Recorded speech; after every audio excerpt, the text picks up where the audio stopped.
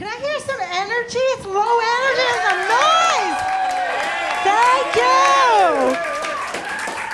So this is a night for bears and roommates. And I do not have any bears in my story. So here's what happened when my husband went to prison. It was kind of like getting punched in the gut, partly because, oh my God, my husband's in prison, but it's also because I had all the bills and half the income. And I looked at my expenses and I looked at my income, and guess which one was bigger? And I thought, well, if I get some roommates, I can make it. If I rent out some rooms in my house, I can just about have enough money to make it to the end of the month. So I put an ad in Craigslist, and I was really scared. Like I thought it was going to be like that scene in It's a Wonderful Life.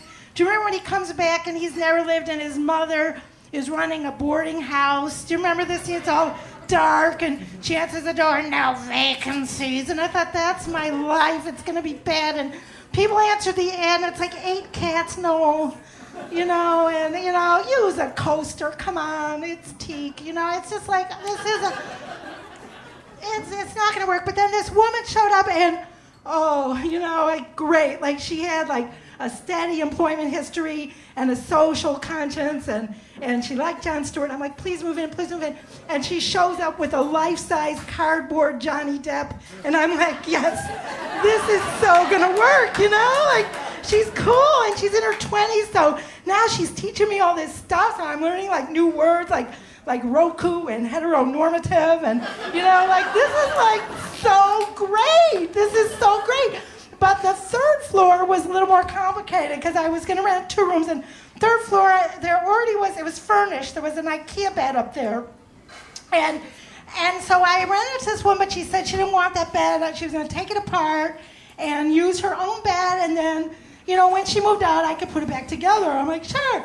So she was there for 6 months, and her student loans came due. She moved back with her mother.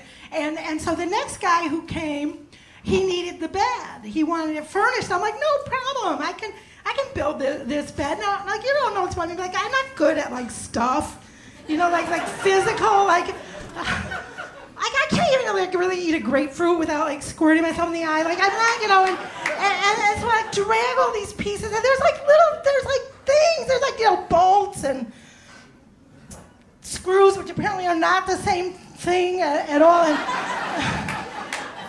And I'm trying to build this bed. Now, he's going to move in Tuesday after Labor Day. That's the plan. And I'm like, okay, it's Saturday. I can do this. I can do this. And I can't do this. Every time I put a piece that, you got to fit this stuff together, and then it, falls. And I'm like, just do it again. It falls. And so Brianna, the good roommate, she's like, you don't have all the pieces. You got to go to IKEA. They'll give you replacements. I'm like, I don't want to go to IKEA. I don't want to go to IKEA.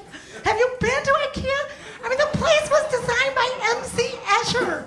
You're you can wander around for days, And I get to the counter, she goes, oh, we don't make that model anymore. And I'm like, you got no. The guy already gave me a deposit. I already used it on the gas bill. PGW doesn't give you your money back. Have you ever called PGW? No, they don't. So, I got to build it. And so she feels sorry. She was using a handful of random hardware. There wasn't even a bag. Literally, I had to put it in my sock. And I go back, and it doesn't work. It doesn't work. I am freaking out. I'm not sleeping. I'm like, this guy's coming. I can't. He's gonna be sleeping on a pile of lumber. This isn't gonna work. So I went to the dog park, and I was talking to some people, and kind of word got around the lesbian dog park grapevine. And I get a phone call from this woman, and she's like, I can build you the bed, And I'm like, Daddy, you can't. It's I tried. And she said, don't even worry. When's the guy moving in? Tuesday. I'll be there Monday. I'll build you the bed. I'm like, that doesn't give you a lot of window, margin for error. She's coming Monday. He's coming. Monday morning, she comes. Doorbell rings. There she is with her 2 grandchildren and her Gorilla Glue and her boombox. And she's like, where's this bed, And we go up to the 3rd floor, and she's kind of looking at everything, and she takes me aside. She's like, watch the kids, I gotta smoke a joint. Okay. So I take the kids down, and we're playing Crazy Eights, Banana Bugs, having a good time. And a couple hours go by, we're hungry, I make lunch. I go, let's go give Grandma some lunch. And we go upstairs, and there she is, the bed's built. She's fixing my screens. So maybe I don't have a husband anymore, but you know what? I have a household, and I have a community, and God willing, my bills are paid. Thank you.